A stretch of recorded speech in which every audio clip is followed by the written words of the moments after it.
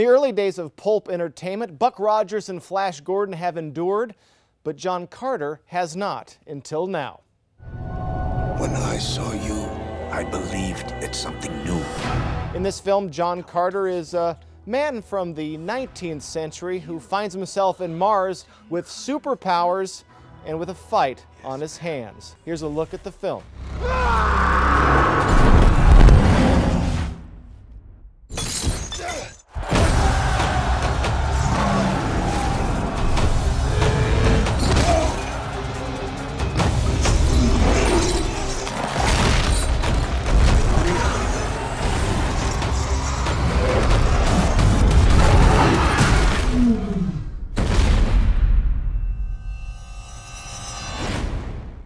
Wow, was I surprised. I had a great time at the movies with John Carter. This is exactly what science fiction films should be. A little bit of dread, but a little bit of hilarity as well. Good action.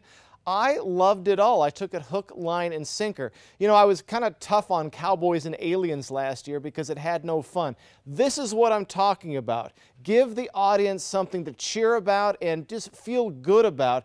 That's what this film does. It is a great 2-hour film. I think the kids will like it as well. It does move a little slow in areas. But listen, this is a whiz-bang movie that kind of harkens back to the old days. Don't trust the commercials or previews. I saw those as well and didn't want to go, but I'm glad I did, and I hope you do too. Hope you have a great weekend. I'm Jason Valentine with your View on Film.